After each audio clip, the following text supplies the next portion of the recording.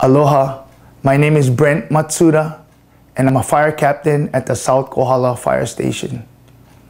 I would like to nominate firefighter Jeremy Butts for his exceptional work that was beyond the call of duty, while rescuing 2 people in kayaks who had been blown out to sea in the high wind off of the Kohala Coast in the afternoon of March 23, 2014. Dispatch received the alarm at 12:27 hours from the father of 2 kayakers who have been blown out to sea in the 35-mile-per-hour plus trade winds. Company 14 responded to the 9-mile marker of Akonipule Highway, where we met with the father of the 2 kayakers.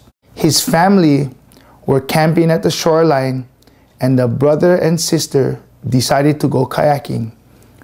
The heavy winds were stronger than they expected, and they were blown out to sea.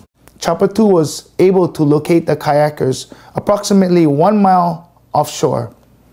Firefighter Butts and firefighter Truesdell were on board Chopper 2 and had stated that the kayakers were getting flipped over by the swells that are produced from the strong winds.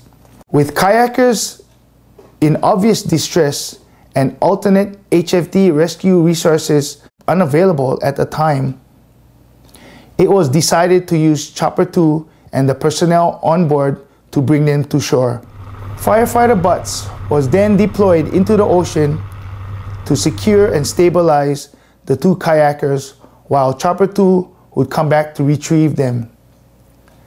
Then, just out of nowhere, the U.S. Coast Guard cutter Kiska was nearing the scene, and it was determined that they should retrieve the 2 kayakers, Firefighter Butts, and take him back to Kauai Harbor. Firefighter Jeremy Butts displayed his skills by deploying into the ocean in heavy wind, heavy white caps, and kept the kayakers together while Chopper 2 went to shore to attach the Billy Pugh net.